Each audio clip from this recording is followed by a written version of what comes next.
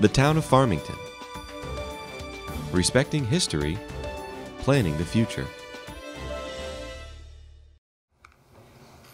Good evening. I'd like to welcome you to the Farmington Town Council meeting and ask you to join us for the Pledge of Allegiance. I pledge allegiance to the flag of the United States of America and to the republic for which it stands, one nation, under God, indivisible, with liberty and justice for all.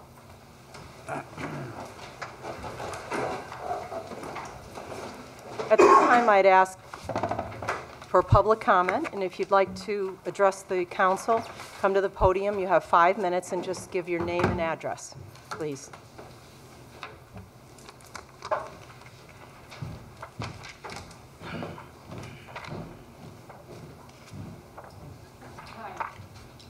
Hi, my name is Patty Gonzalez. I live at 1457 Farmington Avenue, and I'm here tonight because I would like some clarification as far as videotaping these meetings and the Board of Education meetings.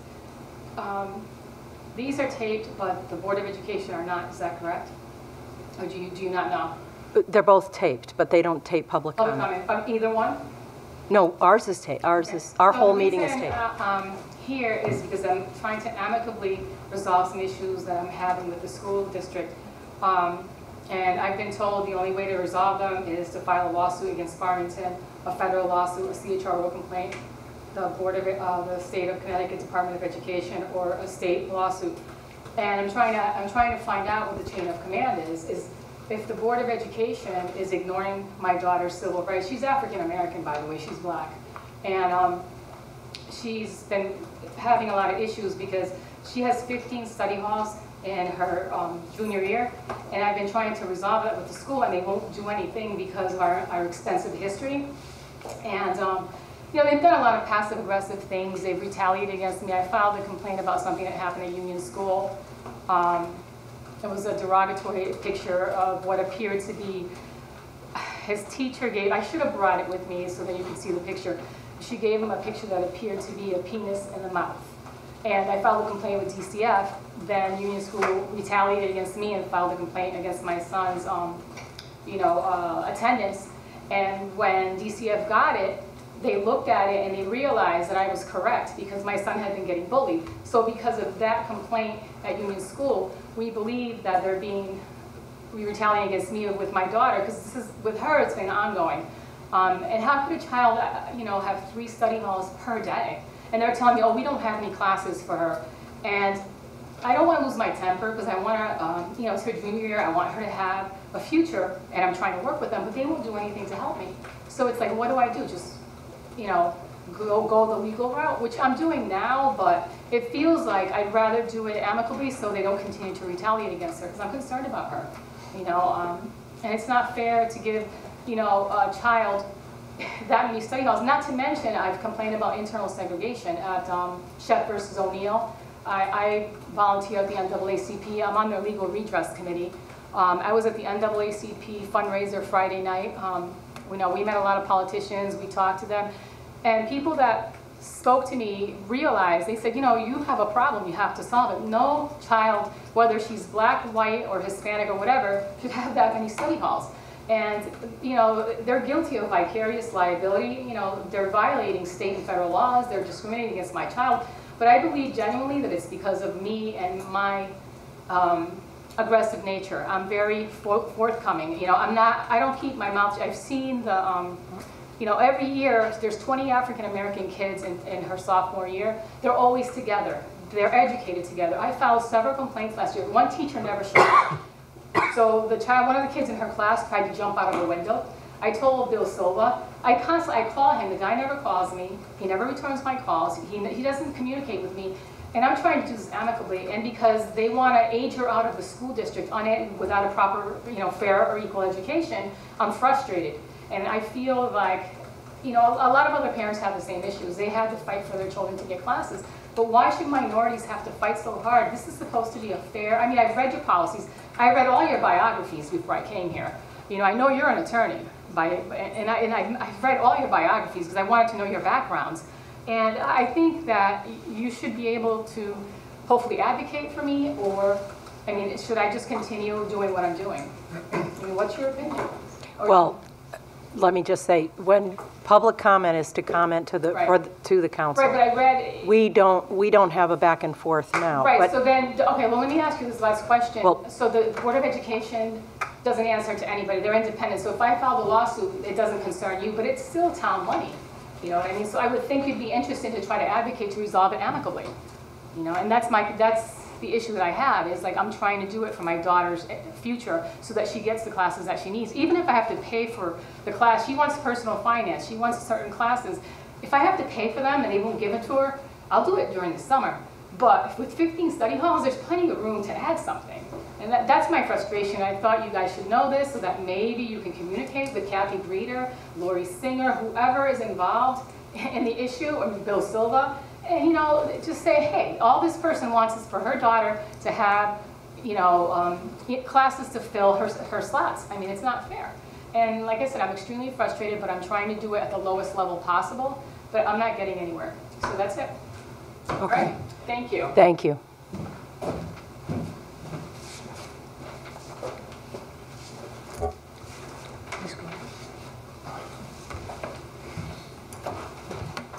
Good evening, I'm Kurt Crowland from 37 Redcoat Lane. I just have 3 items.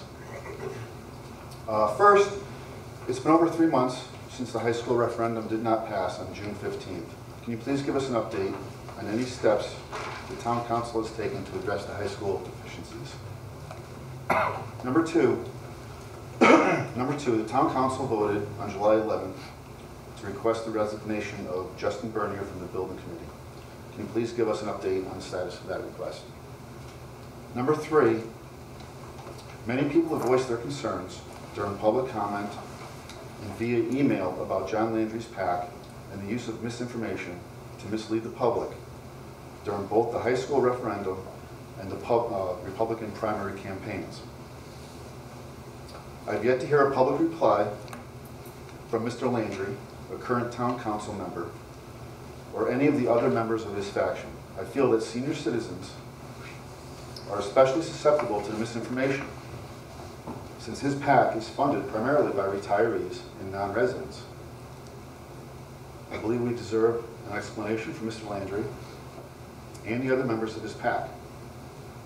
According to SEC Form 20, thousands and thousands of dollars were reimbursed to Mr. Landry directly by his PAC, and I believe these disclosures need to be made public.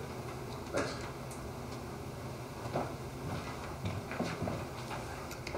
Any other public comment? Yes, please. Thank you. My name is Amanda Strauss, and I live at 16 Townsend Road. And I'd like to discuss an agenda item for tonight, which are the lights. The LED lights, the replacement, the addition or replacement, I'm not sure which one it is, of light poles, as well as the conversion to LED lights. So basically my position is that I object to this on for a number of reasons. One is an incandescent light bulb has a Kelvin output of 2400 Kelvin. That means it contains far less blue. Is it, whose computer? Is this somebody's laptop? I'm sorry, it's mine. I can move it. Yes, please. Sure. Thank you. Thank you very much. Sorry. Okay. It contains far less blue and far more yellow and red wavelengths than what does a halogen or an incandescent bulb. The white LEDs that are being retrofitted throughout the country have 2 problems according to the American Medical Association. The first is discomfort and glare. Blue light scatters more in the human eye than the longer wavelengths of the yellow and red, and obviously I'm reading directly from the AMA's quotes. And that can damage the retina. If you would like to see how that appears, you can, I was going to say you have 2 examples, but now you have 3 because there's LED lights here around the school. You can stare into the light of your washing machine if you have any of the LED lights that come on, and you can see how much glare that produces. Some of you wear glasses, some of you don't. I'm assuming none of us in this room is has cataracts. It's of an age to have cataracts, although who knows. But all of this causes glare on the windshield and into the eyes. And it is really becoming a major problem throughout cities and towns within the country. I object to the conversion of the LED for that reason, as well as for the reason that it's used primarily in high crime traffic areas where you need an excessive amount of light. By placing them here in Farmington, you produce a ambiance or give off the effect of that there might be a crime situation here in town. In addition to which, we are trying to preserve some of the beauty of the town of Farmington, some of the historic value of the town of Farmington. And some of the decisions that I've been seeing that have been made from a design standpoint are compromising that situation. I have no idea what the new, that takes care of the bulbs, and I'm certainly happy to discuss the Calvins with anybody in more detail if they choose at a later date. You're also welcome to call me about that. But the structure of the lights themselves, I have no idea what they look like, so I can't specifically comment on them, but I can specifically comment on the lights that are on the bridge on Route 4, and if they're supposed to look like that, I don't know, but it is not historically accurate to not only this era, this country, much less the fact that these are commercial, lower socioeconomic lights from back in London, back in the 1700s. So I think there needs to be a cohesive design statement for the town, or a cohesive mission statement, depicting the design. And I would, again, truly discourage the use of LED lights. I understand that it saves money as far as the expenses of the electrical output, but you also have the upfront cost. And more importantly, sometimes you do have to compromise a bit on money when it comes to the entire ambiance and look of the town. Thank you. Thank you. Other public comment? Okay. We will move on to D1. Explore Farmington. Rose.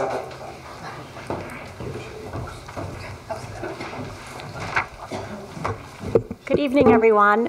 It's a pleasure to be here with many of you. And I know many of you have been receiving updates over the past about 9 months concerning this initiative that the Economic Development Commission has embarked on, but I thought that tonight we would give you guys the first peek at it. We're very excited about it, and we figured you guys should be the first adopters, so to speak. So We hope so. yes, we hope so too. So I thought I would start off by just giving you a little bit of a review, just to make sure we're all on the same page.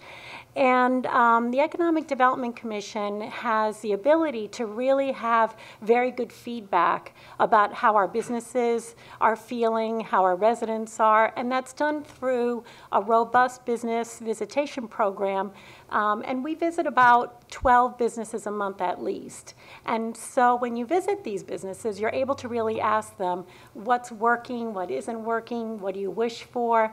And it became very clear that a lot of challenges that maybe some of us are having have been tied to the way we communicate. I think many of us realize that I thought I was going to have my little cell phone with me, but I forgot it. I'm not of the area that I don't go anywhere without it. But most of us have this little cell phone, and that's what we are tied to, and that's the way we're communicating now. So many times I would visit a business and they would say, you know, we have a lot of new employees, but they're not from Farmington. They're not from Connecticut. In fact, some of them are not even from the United States. So how can we make sure that these new employees are connecting to our community? How do we make sure they know about the Hillstead? They know where to get the best pizza. They know how to get a babysitter and things of that nature. And in the past, a town many times had a guide that they would print, but those guides very quickly became obsolete. They weren't current. A restaurant may close, a new store may open, and so the printing of them, and a lot of us aren't walking around anymore with maps or with guides for that matter. So it became apparent to us, the Economic Development Commission, that we should do something, that something needed to be done. We wanted to make sure our community was really engaged, and as well as our business community. So we sent out a request for proposal. Well, we actually contacted 8 local PR marketing firms, and we asked them to submit some proposals to us. Of the 8 that we had, 3 chose not to give us a proposal because they just felt our budget was a little bit limited given what we were asking. But we did receive 5 excellent proposals, and of the 5, the commission chose the top 2. We had them come in and be interviewed, and I'm happy to say they unanimously recommended to our town manager that Civic Lift with its creator, Evan Dobis, should be the one to help us solve this dilemma. So Evan came back and met with our town manager and also our staff from her office, Anna and Kat, who are, as you can see, one of our most energetic and youngest employees. So they are very adept at all this. I'm learning so much from them, and I'm thrilled that they're helping make sure this initiative goes off to a great start. So we agreed, and Evan was hired, and Evan is a creator of Civic Lift, which is a firm which is really helping all municipalities. Their goal is to make sure that they have good communication channels with using what all of us are using right now in terms of communication, that little phone. So without any further ado, Evan, if you would come up and give the council a little bit of an overview. Sure. Oh, my pleasure. The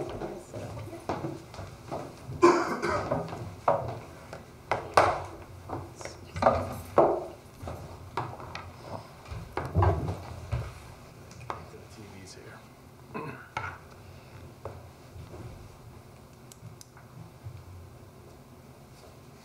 Great. Love when things work. So thank you, Rose, for the introduction. Good evening. Thank you for having me here today. As she said, my name's Evan Dobis. I'm the founder of Civic Lift, and I've been working with Rose and Anna and Kat for the past few weeks trying to essentially harness the many things that Farmington has to offer. Excuse me. So when I say harness, I mean finding out everything that is happening in town, the assets that you have here, the resources that you have, and basically improving the visibility of them. So directing them through a channel that Rose referred to, you know, the way the modern citizen expects it. So, and what I mean by that is, you know, websites online and on your mobile devices. So, and we're talking, you know, the assets in town I'm thinking are, you know, interesting places to eat, the events that your local businesses are having, the many options for an afternoon getaway, fun things to do with your family. You know, the good thing is that there is no lack of those things in Farmington. Farmington is full of them already. And what is lacking is the awareness of just how much there is. So if we take a step back for a minute, we can think of all the moving parts that make up the community. We have events and schools and businesses, park and rec, town hall. There's a lot, and not only that, they each probably have their own website or maybe their own communication channel. Maybe they're using newspapers.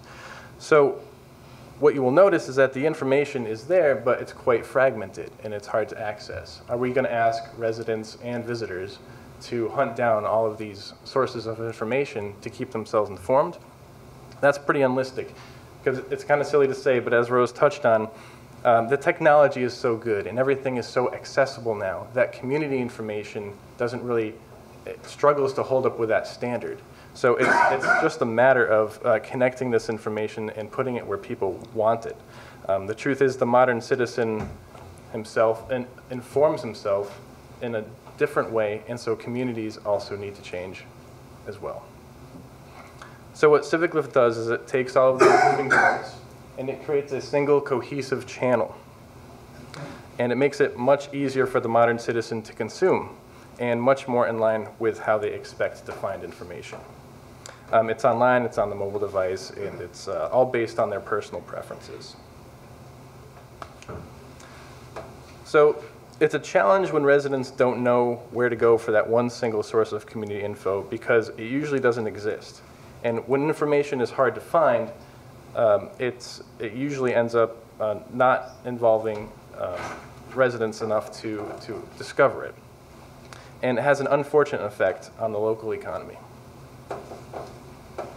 The solution that we've come up with is, it's kind of like a new breed of an infrastructure, so to speak, specifically put in place for community engagement. So we can leverage Farmington's existing assets and qualities and improve its visibility by promoting it through the channels that people are already using. And we need to do all this while keeping in mind the personality of Farmington and matching the local culture, so to speak, and being a part of it and giving the adequate control to you, the people who actually live and work here. So what we, Rose, Anna, Catherine, and I are building is we're trying to create an environment that serves up its own opportunities. Once we've achieved this tipping point, we can expect a significant increase in community activity to attract new businesses and to improve the connection by improving the flow of information. So, does it work? Well, I've been at this for a good 4 years now, and before now, I was running essentially prototypes and trying to prove my own concept. And we had 5 Connecticut towns that went along with our prototype. And so we had a lot of ability to test and find features that worked and get a lot of feedback from our users. And so what we've created now is the result of all of that exposure. And what we came up with is a piece of software that is proving to have a pretty significant level of engagement. So in those 5 towns, we average 68% of their population becoming users of the site within the first year. And a lot of the reason why I think this is so, this is picking up so much steam is because the traditional approach for a web design company, for example, would spend all the time building out this website and building out the asset, and then it's the build it and they will come mentality. But us, we have the platform, so that allows us to focus specifically on promoting this platform, because that's what's really going to get people to come to the site over and over. And so people began to use these sites regularly, in some cases daily. Businesses had the perfect channel to reach their neighbors. They were all over this, and they promoted their events, their locations, and it was all free for them to do so. So the more they submitted, the more the community visited the website, so it was just this really nice snowball effect. So as I said, we've been building the new software, and the town of Farmington, being the innovative, forward-thinking pioneers that you are, you're going to be the first town to have the new platform. And thanks to the Farmington Economic Development, we're happy to launch explorefarmington.com, which will be launching on November 1st, and powered by CivicLift. So, as you said, this is kind of the opening for you guys right now. You can actually go to explorefarmington.com right now, and Does anybody? Are you coming up here, Kat? I can help you. Yeah. Yeah, we can help you. I think you better go. Yeah. You want to go in? Evan, while they're getting on, can you tell us what 5 communities sort of beta tested this for you? sure. It was Torrington, New London, Kent, New Milford, and Taunton. Thanks. So there's a lot of driving throughout those years. They were all over this.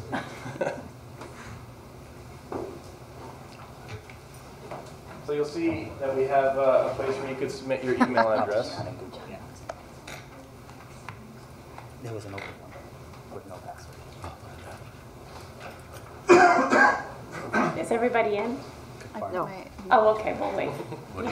They didn't. I just put my Almost email address. finished. Like, Does anybody have any questions in the meantime that I They should go to the get early access. Yeah, the button we're trying to get to here is on the bottom. Get early Get early access button. That's the button we opened up for you. So clicking on that will take you to a sign-up page. So an email comes to us? Did you sign up for the newsletter on top there? I guess so. Yeah. Let's try. Go. I don't have my glasses on. It's on that newsletter. Got it. Okay. No. Tinker, Wi-Fi.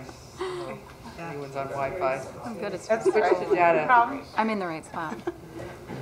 You were supposed to It's slow, but it's gone. Oh, there I No, am. I just, yeah. Push Kat, that. do we sign Fill it all up? in? Yes. Fill it in and then click sign in and you will. So bank an account? Yeah. relay that? Yeah, your accounts. Oh, geez. So one of the benefits of this particular site is that all of you will make an account, and then that will allow you to upload information right on the site. So it's not going to require a large amount of staff to keep up this site. I like the pop-up. Oh, It nice. comes with you. It's me, I'm typing to you right now. I'm on it. So what this is, what you're seeing, there's going to be a 2-phase rollout for this website. And right now we just started the first phase. And what we call this is the content rally. So everybody can submit the content, but nobody's going to see the front side of the site first. On November 1st, and during the time between then and now, is when we're going to try to get the site full of content. So that when we launch on November 1st and we make a big public deal out of it and we promote it, that it's going to be a full site the second your residents get to it. Just press return.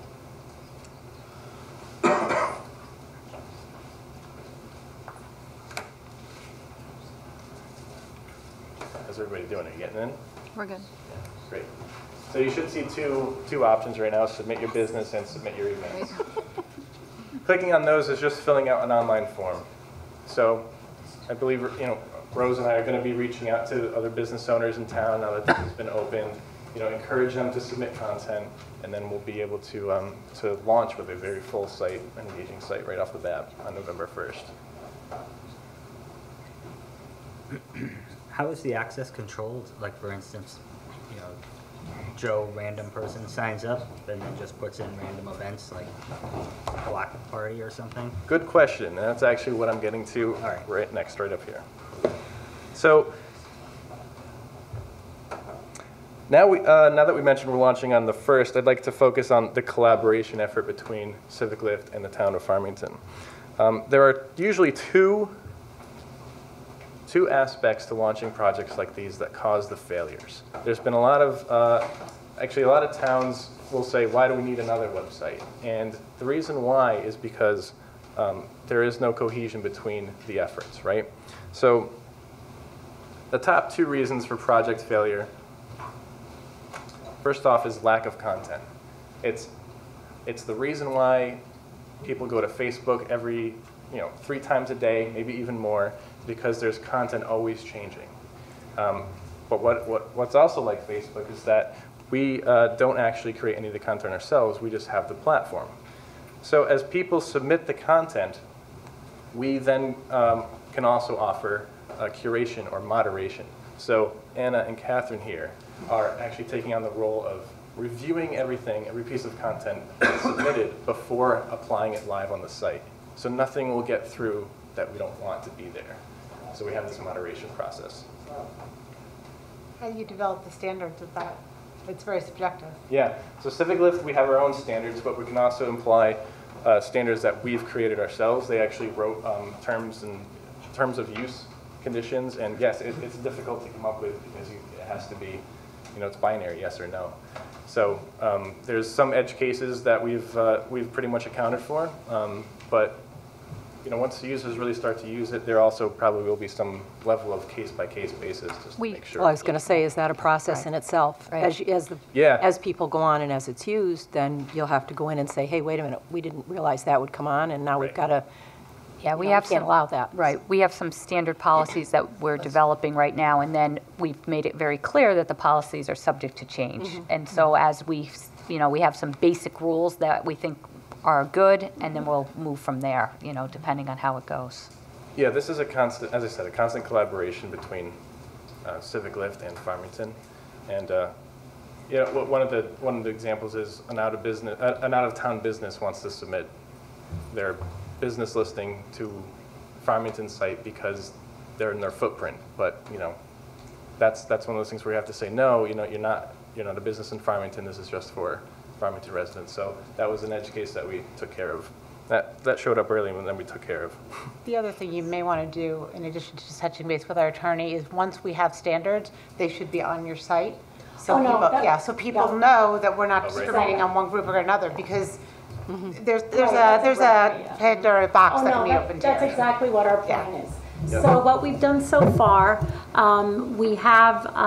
we meet weekly, and we've been doing so since, I think June, I believe, we've been meeting.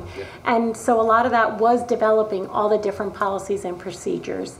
And then we will, once we have finished that, which it's almost all done. And so then, obviously, our town attorney is going to look it over, and then it's going to be part of the site itself. Right now, you can't go on the site without agreeing to the terms and conditions of Civic Lift, and then that will also be our terms and condition. And we wanted to do it that way because that way everyone's on the same page. We all know what the rules are, and we can. Because I think in the beginning, if you submit an event and then in the morning you're waiting for your event to pop up and it hasn't popped up, you're going to be receiving a message, we're sorry, but your event cannot be posted at this time, please call us, or if you have any questions, and then we will always be able to refer back to those policies and procedures. So that's a game plan. And you had it covered, Rose. No, it's an important question, and one that we have struggled with every single week. Like, we think of something else. I'm like, what if? And so it's been interesting to see how it has developed over time. And I fully expect that once it goes live, we will continue to evolve, as the circumstances dictate. And you probably don't need to reinvent the wheel. I assume there are other similar things. You can talk to other towns and learn a little bit from them, so we're not starting from, ground Well, zero. I went ahead and, Googled terms. I Googled terms and conditions on websites, and then it had this whole thing on, we are not medical professionals, do not take this as medical advice. And I'm like, oh, we hadn't put the medical part in there, so now we're adding that to it. So we are really... This is why nobody reads them. Exactly.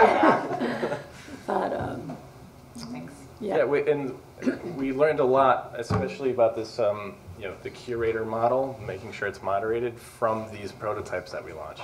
Because at first it was a little too open, and we saw some things that were coming in that probably shouldn't qualify as an event. For example, one business, they were having a month-long sale, and so they submitted an event every day of the month as if that was a community event. But if we open it up to that, then it's just going to be never ending. Yeah, it's going to be never ending, and nobody's going to use it because it's just going to be overwhelming. So it's the curator part, an aspect of it. Not only is it a moderation thing, but it's also a promotion thing. We're going to be working with them to promote the site. We've made a Facebook page already. Instagram, yeah. And if there is... You're younger than us. Is it Insta, Finsta, or Insta? Sorry? I don't know. And when an exciting piece of content comes in, for example, maybe we'll promote it through Facebook. And so that ongoing promotion and the ongoing aspect that it's always relevant content to that moment in time, I think will be a really compelling aspect, a really compelling reason to go to this site every day, potentially. And this kind of brings me to my to the next reason for project failure. Of course, everybody knows is one, lack of funding. But this is where it gets really interesting for me and for us, because Not only does Civic Lift offset its own costs, but if we all stand behind this site officially and collaborate together and promote explorefarmington.com together, we can actually make it profitable for Farmington. And so how do we do that? This is through our ROI program. The ROI program is essentially a built-in sustainability model. My background is in web design. I've launched many sites without any type of sustainability model to it. And sustainability is both relating to content and, of course, the funds required to keep the site going. So how this works for explorefarmington.com is the site itself has numerous revenue-generating features on it, one of which is the premium business listing. So any business could submit their listing for free. If they wanted to upgrade their presence on our site, they can actually pay for a premium business listing. So the revenue, there's also sponsorship opportunities that we've opened up for businesses. So any of the revenue generated from these features is actually split with Farmington, with the town. So the more activity on the site, the more profits there are to share. And this is how your commitment to getting behind explorefarmington.com really pays off. Because, excuse me, and we're here to work with you since Civic Lift won't be creating content ourselves. As I said, we get to spend time on promotion and making sure everybody knows it exists, making it a household name essentially for residents of Farmington. And that makes everyone involved a beneficiary. The town of Farmington itself, the users of the site, and as a result, we create our own sustainability. And in this way, Civic Lift can end up paying for itself, and once it does, we aren't going to just stop once the site's paid for. We're going to continue to share the revenues, the profits with you, and the goal is to make this an actual profitable thing. So those are the business concepts. I can actually pull up a demonstration of what the site will look like if we still have time for that. It's up to the council. Yeah, I think what would be helpful is just kind of, I think that's what you just said, just showing how this works. Like give a sample of, how it works, what people are posting, things of that nature. Certainly. Just a quick, we talked about this at the breakfast. So it's a $5,000 upfront fee that the Economic Development Committee is paying for. Then you get half of whatever the upgrade is. But is there a yearly fee too?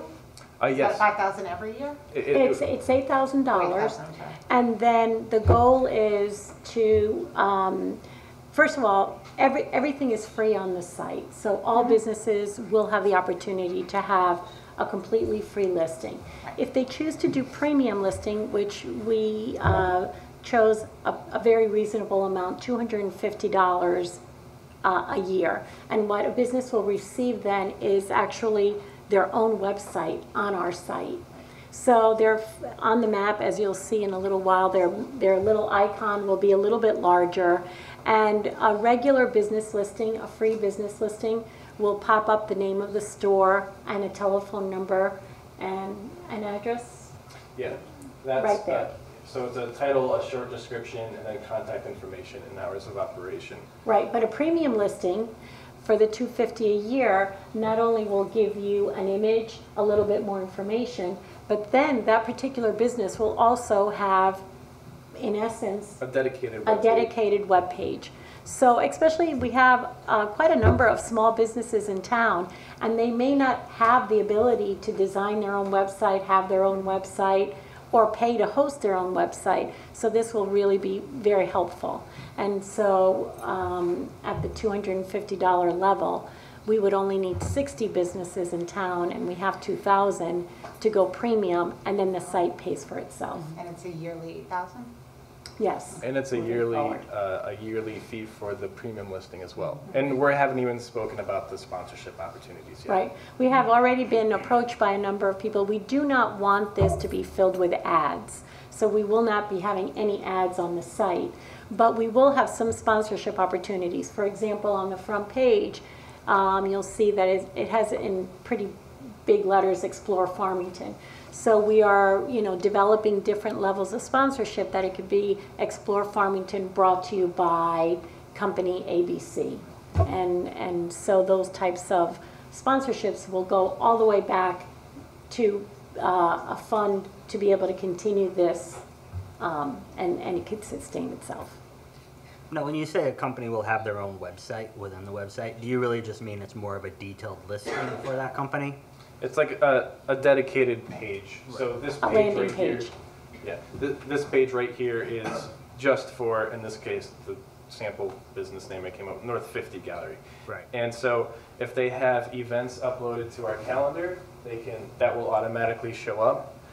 They can put all their contact information and social media accounts. They can upload numerous videos and photos and give a full-length description, and of course business hours. And so, for somebody who's just targeting Farmington and knowing that this is specifically for the Farmington footprint, this is a really cost-effective way to market just to them. I did, in 2 of our pilot sites, we had 2 small businesses that were, one was a yarn shop, for example. And so she's not trying to market outside of her footprint. So for her to spend $250 a year for a website and instead of spending thousands of dollars and having it be on the World Wide Web, that's a big difference, and we were able to measure her impact for her, and she thought it was a good deal for her. So that's the economic development aspect of it, right? That's the business support that we put out there for the site. And so far we've just spoken really about the places, but thinking about the business events that happen throughout town. This section is the calendar, of course, and each one of these events has been submitted by a user of the site. So it comes up in chronological order, of course. It's not going to show last week's events. It's going to be always updated automatically. Each of these events get their own dedicated page as well, so it can be easily shared by social media by the organizer. Full description, all the pertinent information, full description, contact info, the ability to get directions right from the page itself, and to contact the organizer. Evan, can you remind me now? Okay, so this is the beer tour. Remind me, okay, so one of our, what? Where is it going to be? One of our restaurants is having some kind of special, whatever that is. It's an event at their restaurant. Can they post something like this? Yes. So again, with the economic driver on this, it's not only they're having a spot on the web, they can actually post their events on this. Exactly. And that's free for them. That's free for them to do. Exactly. And that was one of the limitations. We did, I think, as a town, such a great job updating our website. But at the end of the day, it's still a town website that you do business. You find out how to get your dog license, or when are the taxes, where do you send your tax money, things that are very municipal in nature. But it really isn't appropriate to say, Cure is having an open mic night, and you're not going to put that on the community calendar on the town's website. But that might be something that a lot of people would love to know when there's an open mic.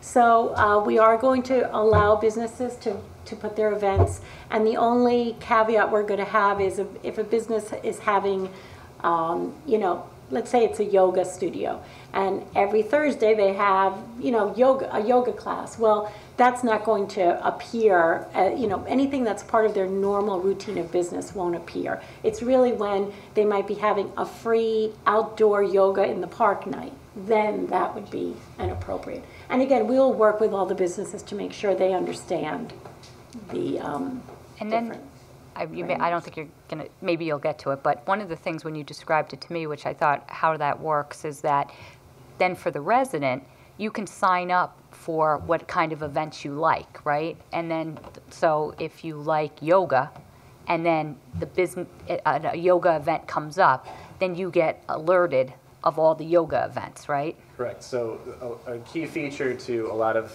Facebook and Twitter is that it's actually curating the content based on your preferences. So the system will eventually recognize if you've been to an art event before, this user might be interested in future art events.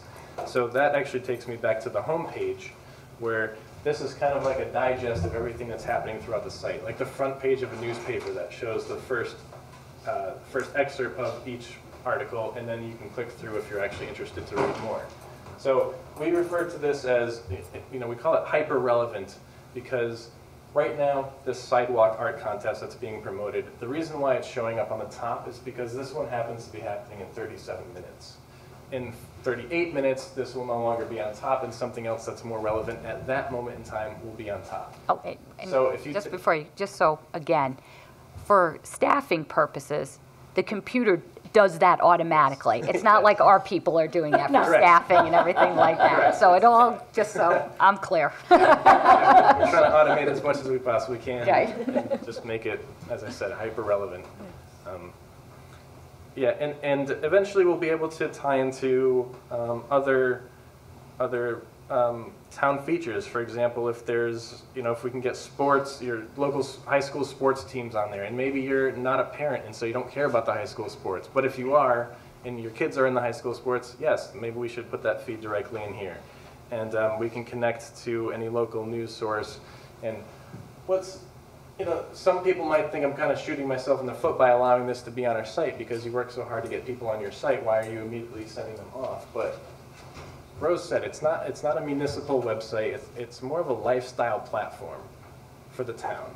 And so if we can just stay relevant and show things that are actually helpful and applicable to each user, and have that be an independent, personal experience, I think that this would become a hugely advantageous resource for everybody who either lives here or works here or visits here. What is your marketing plan? I mean, you had a huge success of 68% of these towns within a year going on your site. Yeah. How do you make the majority of farmers know that this exists so they get on the first couple of times? Yeah, that's a great question. The platform that we leveraged a lot for getting that number was Facebook, and and that's why we created our own Facebook page. And so Facebook, of course, has adoption that, we're not trying to replace Facebook for Farmington residents here. It's in our belief to not try to, change the ecosystem on people. People will not change ecosystems. They're not going to all of a sudden give up Facebook. So we use Facebook, and we made our own Facebook page, and a few events that were uploaded. For instance, in Torrington, they were redoing the fireworks. They were having the fireworks show, and they hadn't had it for so long. So we made a big deal about it. It's a community event, and it's a large event. So we spent $30 on Facebook to promote this post, and it linked right back to our site. So that generated a lot of, oh, what else is on this page? And then so they would browse through it. But we also did the traditional methods. We had a really fun launch party. We invited press. We did press releases. I sent emails out to the business owners I knew in town, and the list that we got from the town, to communicate with them and say, hey, this is here for you. And genuinely, I think people are just hungry for this kind of info. And if you're showing businesses, hey, advertise yourself here for free, we're exactly targeting your footprint. They have nothing to lose. They take it. Now, Amy, it's funny because that continues to be my question at every weekly meeting. How do we make sure that everyone's going to know about this and be able to use it? And so the girls are assuring me that's not going to be a problem. But I had to prove it to myself. So I did a post on my LinkedIn page. I've had LinkedIn for I don't know how long, and I barely use it. So I went ahead and I did a post. The girls helped me with it. I couldn't believe it. In 3 days, LinkedIn sends me a little report. 1,500 people have seen your post. How could that be? But that's how quickly it happens. So, and it got reposted and reshared or whatever, all the things that it did. And so it's funny because now more people are saying, oh yeah, I've heard about Explore Farmington. And one of the other very cool tools that this particular website has, it will be able to give us reports. How many people are visiting the site? Who's visiting the site? The businesses will be able to get that information. Right. And if you're a business that submitted an event, you can see how many people went to see that event, or how many people clicked on your profile page. So we're also giving valuable metrics to them as well.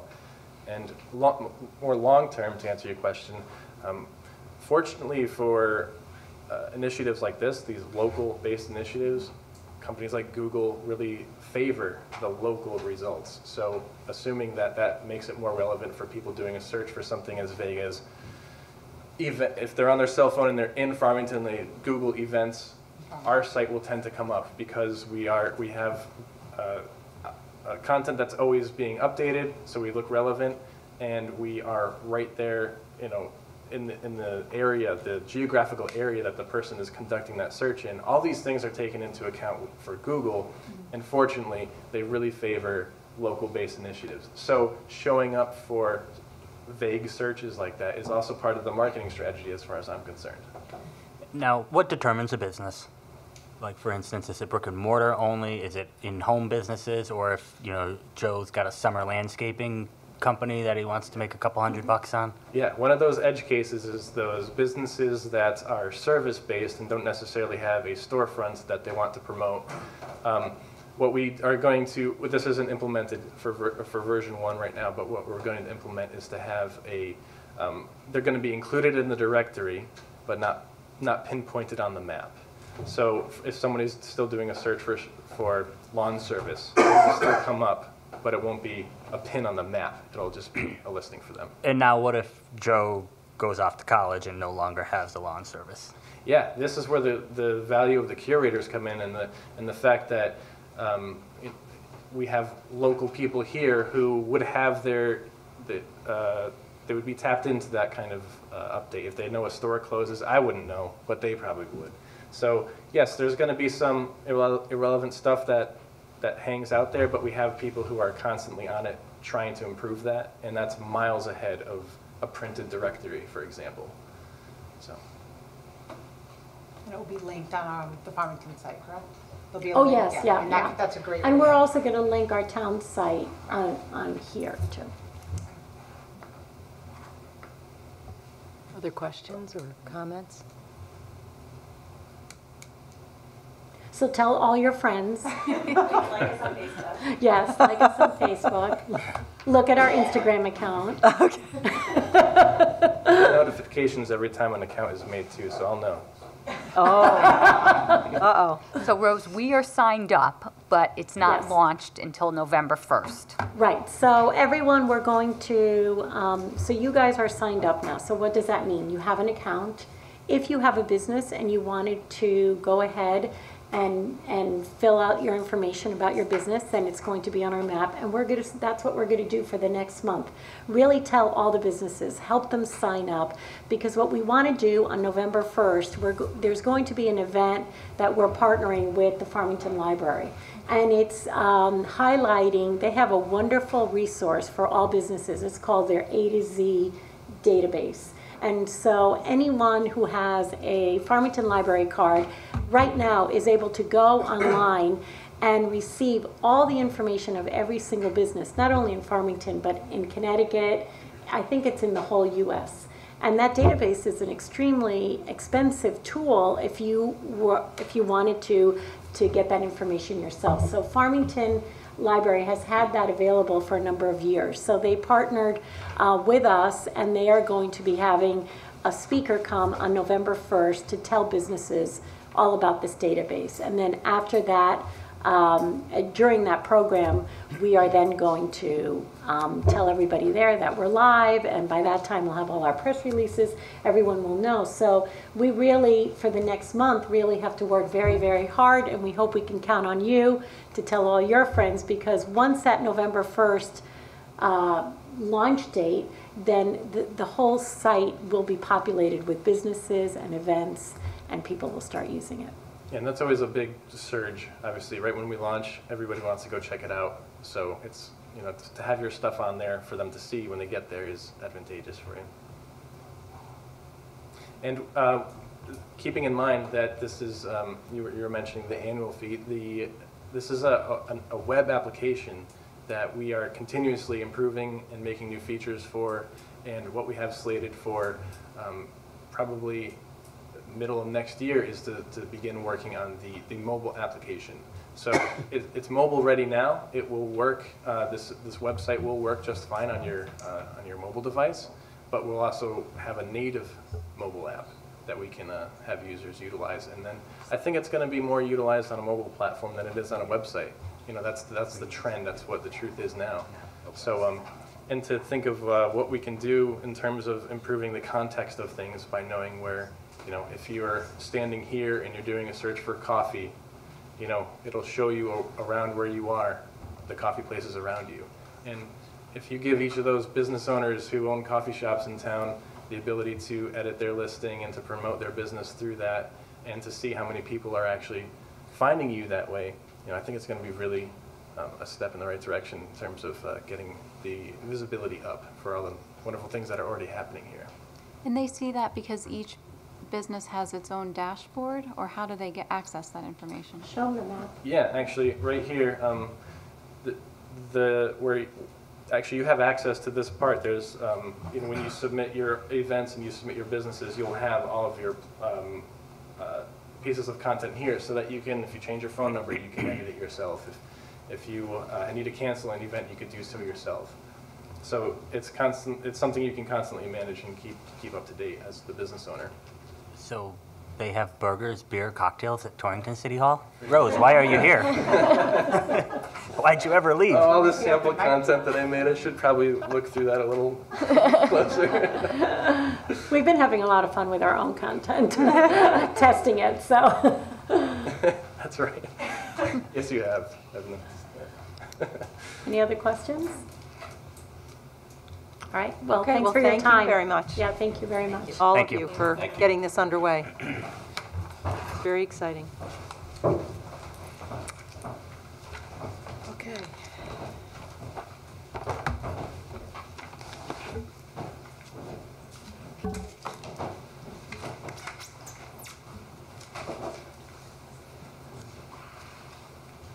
Now we'll go back to state budget. D2, presentation of state budget update. So there isn't any change in the state budget situation since we last reported to the council a week ago. So we don't really have anything to report. We're hoping that something's going to happen, I mean, obviously very soon. I'm not thinking that's going to be the case, but you know, the drop dead date for a lot of municipalities with their large amount of funding that they're supposed to receive is October 1st. So I know that the group has been, at least what I've been reading in the paper, they would like to do something, but you know, it's been very silent, as you probably have been reading the paper over the last week. I think they're going to have some, hopefully maybe doing some different things with the hospitals tomorrow. But other than that, really, we don't have anything else to report, but we will, if anything of significance, we will definitely be talking about it at our next council meeting, and if we need to meet before then, I'll talk to Nancy about that. Okay. Yeah, we just had just a little update today that they were talking about the hospitals. They came on and they were hoping, I guess they were discussing how they hope to finish Friday. It would have to be by sundown. So that's still an option, but how serious that is, who knows. And I'm actually going into Krog tomorrow at noon for executive meeting, so we'll see if there's any discussion in Hartford then. So we'll keep everybody posted. And I just left at your places, just, I think, Amy, you had asked me a question about that. So we're going to be looking at some of our revenue and some different things. There's a lot of information, and we have a pretty good database on our grants and our revenue too, but sometimes it's difficult because a lot of revenue is one-time revenue that we happen to get. Like, so if we have a Rails to Trails grant, it comes in that year, and so there's different things that have happened. But I think the one thing you can take out of my chart is that over the last couple of years, the state funding has been very unpredictable, and that hasn't usually been the case. It usually has been that we go with the governor's numbers, and the numbers are usually better than that. But that has not been the case over the last 2 budget cycles for us, so. But we've been looking at this chart, I mean, the total revenue exceeding budget, and for the past 5 years, we've been in good shape. Yes. And that yeah. all is going into fund balance, right? Right, So yeah. that's helped us bring that number up. Right, I mean, and- that's actually extremely positive. Yeah, and that's been, as you guys know, that's been a very deliberate effort Oh, yeah. on our part to raise the fund balance. And also, you know, there has been different things where we've had different revenue sources, and we've had some pretty good property tax collection rates and some various things. And we do, in general, fund our revenues very conservatively. Any other questions? Okay, thanks, Kathy. E1. I move to approve the attached resolution concerning a lease purchase agreement for the acquisition and conversion of various streetlights throughout the town. Second. And I left the attached resolution at your places. And Joe, where's Joe? Joe, could you maybe give us an update on this? How this resolution, and how we're going to finance this?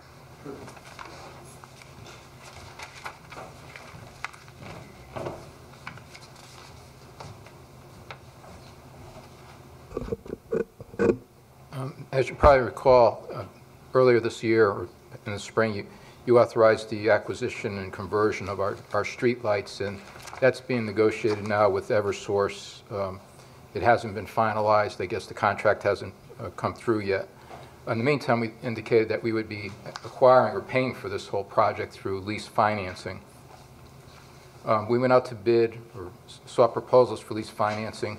We opened them on September 15th, and we received some pretty good rates. We hit it just right, and TD Bank actually came in with the low rate at the 1.8, it was 1.87%. We're running this by our bond counsel right now to make sure that the financing, what they're proposing in their package, their financing package is doable and acceptable. And what you have, unfortunately, you have two resolutions. In the original packet, we gave a very abbreviated resolution. Bond counsel felt that that wasn't an adequate resolution, so he rewrote the resolution, added some items to it. It still has the gist of what you have in your abbreviated resolution. It just clarifies our intent in terms of this lease financing being subject to not being subject to income tax. It is a tax-exempt financing, indicating the town's intent to possibly advance the funds for the project and then get the money back through the lease financing. We will not do that, but he did leave that open for us in there. So basically, what he did is he took the resolution and he made it into what you would normally pass for a bond resolution. That's really what it does. So I apologize. There was some confusion. I didn't think he was going to make that many changes because I thought it was a simple lease financing. He decided that because of the dollar amount, the $1 million, we should add more to it, and that's basically why he expanded on it. So, if you have any questions about the lease financing in particular, it is 7 years. We talked about either 5 or 7 years. It works the payback works better on a 7-year basis, so this would be a 7-year financing. It is $1 million. There is a prepayment penalty, but we would not pay back on this anyway. And eventually what would happen is the savings from the electricity savings would actually pay back the lease itself. Right, so the whole premise, again, which we talked about a few meetings ago, was that we would be purchasing the streetlights. We're going to lease Right. finance them. Right. The money, the savings from the streetlights, the electricity is going to pay for, after 7 years, and then we're also going to have savings Right. that we're going to be putting into the budget over the course of, the 20 years, right? There should, in theory, you should have savings over the next 20 years of quite several $1 million. Basically, what you're doing is there's two functions, two sources of savings. Streetlights, unlike your lights, the electricity you pay 2 charges for streetlights. You're paying for the maintenance of the lights from Eversource, and that's one rate, and then you pay your electricity rate. So, and actually there's three payments: the delivery to Eversource, the maintenance of the lights from Eversource, and then the electrical rate, the actual supply rate. So what you're doing by buying the lights is you're taking the maintenance factor out of it. Then what you're doing by converting the lights to LED is you're saving money on the electricity costs. So what you're looking at is the potential of going from $150,000 a year in electricity or payments on street lights every year to about $60,000 a year.